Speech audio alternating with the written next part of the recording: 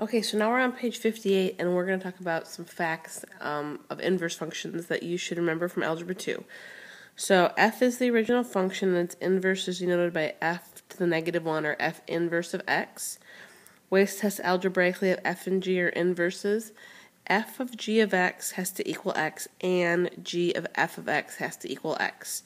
And we sometimes write these as f open circle g x and g open circle.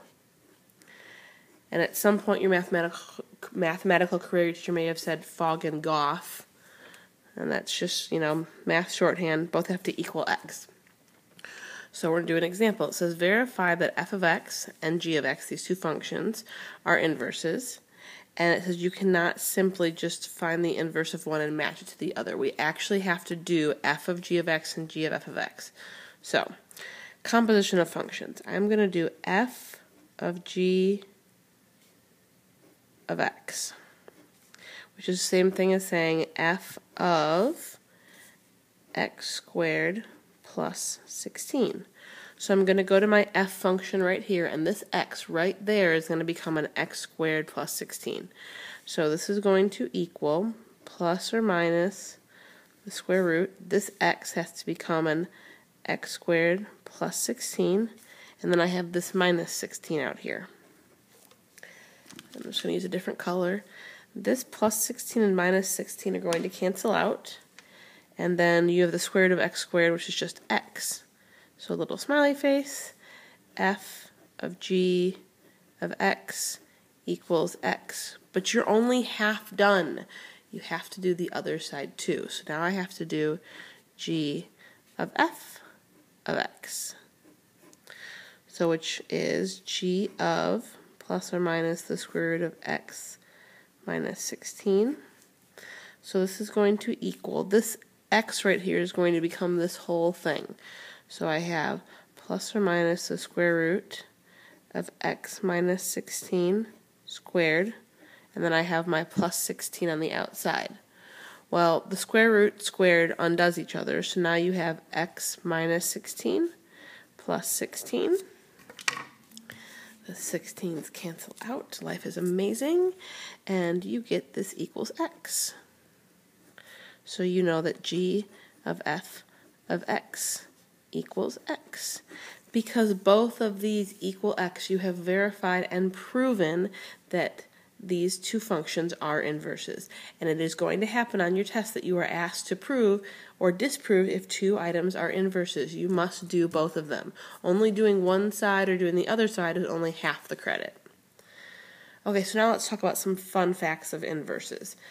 If I have some function f, and this blue circle down here is its domain, all of the domain of f is going to become the range of my inverse, and the range of f is going to become the domain of my inverse. So the domain of f becomes the range of the inverse, and the range of f becomes the domain. So the domain of the original becomes the range. I'm going to write up here O for original and I for inverse. So my domain of my original becomes my range, and my range becomes my domain.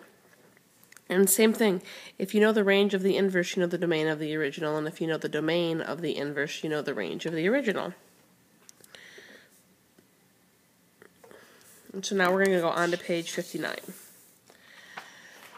So page 59 talks about actually finding an inverse. How do you actually find an inverse? Instead of proving that two things are inverses, how do you find the actual inverse? So that's what we're going to do. So you basically undo to find an inverse. It's like putting your socks and shoes on. So when you get dressed in the morning, you put your socks and then your shoes on. But when you get undressed, your shoes have to come off before your socks. So the mathematical steps are right here, and you may want to bubble them. You're going to switch x and y, you're going to resolve for y, and verify. So right here I have y equals 6x plus 4 over 4x plus 5. So it says switch x and y. So I have x equals 6y plus 4 over 4y plus 5. I'm going to multiply the denominator over, so I get x times 4y plus 5 equals 6y plus 4. And then what I'm going to do is distribute this x in. So I get 4yx plus 5x equals 6y plus 4. And I know this looks really ugly, but what you need to do is you need to put the things with the y on the same side. So if I go up here, I need to move this 6y over to the other side. So I have 4yx minus 6y equals, and I'm going to end up subtracting the 5x over 4 minus 5x. We did this because these both have y in common. So now I can pull out a y. 4x minus 6 equals 4 minus 5x. And now I hope you see that you can solve for y. And I'm not going to write just y. I'm actually going to write y inverse. Please make sure you remember to write the inverse because we have now found the inverse. 4 minus 5x over, and I divide this over, 4x minus 6. And you have now found the inverse. And don't worry, we're going to practice some more tomorrow.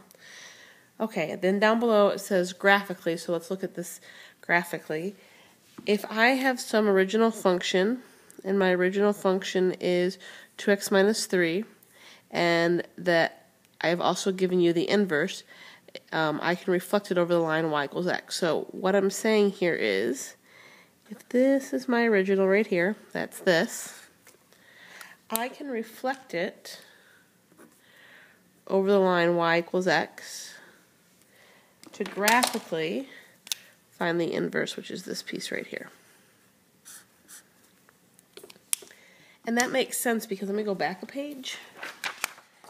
If my domain becomes my range, that's like saying all of my x's are going to become my y's.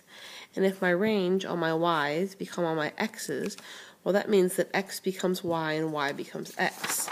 You're reflecting it over the line y equals x because your y's are becoming your x's and your x's are becoming your y's. And then there's another example down below.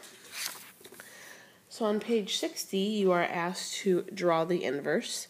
And I am the world's worst drawer, so this is going to be extra fun for me. But we're going to reflect it over this line y equals x. And the easiest thing I think to do is that since I gave you some ordered pairs, I would actually just flip them. So you know that this ordered pair right here is 2, 5. So let's graph 5, 2. And you know that this ordered pair right here is -2, -11. So instead of graphing -2, -11, we're going to graph -11, which is going to be way over here, -2. And then these points in between, so this is -1, 4. So I'm going to graph 4, -1. And then this one right here is 0, -3, so I'm going to graph, oh, I graphed this one in the wrong place. Let's go back, hang on. This ordered pair right here is -1, -4, so -4, -1. And then this one right here is going to be -3, 0. Because it was 0, -3, so it flips to -3, 0. And this one right here is 1, -2, so we're going to graph -2, 1. And so now we can tell that this graph does something like that. And the last little piece of this notes is talking about one-to-one and many-to-one functions. So we use the vertical line test to tell something's a function. So if I draw my vertical lines, we know that this is a function. But we can use the horizontal line test to decide if something's many-to-one or one-to-one. If I draw these horizontal lines, since I only touch the graph one time, this is 1-to-1. If I go over here, we know that this, If I go over here, this function, when I draw my horizontal lines, is going to be a function. or my vertical lines, it's going to be a function. But when I draw my horizontal lines, you touch the graph more than once, which is going to be many to 1. And you need to know something. Many to 1 functions, their inverse is not going to be a function. And that's because if you reflect this over the line y equals x, your graph's going to look like that. And so these horizontal lines become vertical lines. And when you do your vertical line test, you can only touch the graph once, which means this inverse function would fail the vertical line test. So its inverse is not a function. And now you have your notes done.